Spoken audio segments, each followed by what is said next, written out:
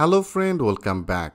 In this session, you will learn basic all fundamentals of ReactJS, and I believe that will help you to increase your basic foundation, which is very important one of the parts, so make that sure you complete this session very clearly.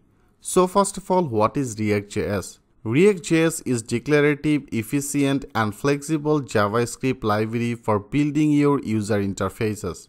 Your components tell React what you want to render. Then React will efficiently update and render just the right components where your data changes. In the simple and popular term, React is the view in MVC. React was developed by Facebook in 2011 for Facebook only, and they made the code public by 2013.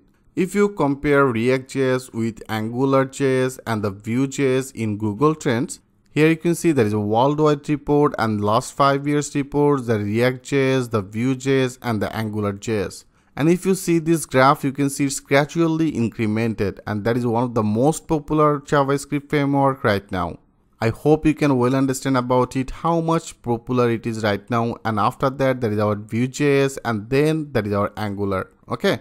So that is one of the most popular and rising one of the JavaScript framework. So if you want to build your career with ReactJS, then it will be one of the best choice. So why you should use ReactJS? Let's go with 9 reasons to use ReactJS. First of all, it facilitates the overall process of writing components. It boosts productivity and facilitates further maintenance. It ensures faster rendering. It guarantees stable code. It is SEO friendly. It comes with a helpful developer toolset. There is also React Native for mobile app development. It is focused and easy to learn, and it is backed by a strong community. And overall, it's totally fun. In our next video, I will discuss about that things with you, what you should know before you start this ReactJS. So, thanks for watching and I will see you in the next video.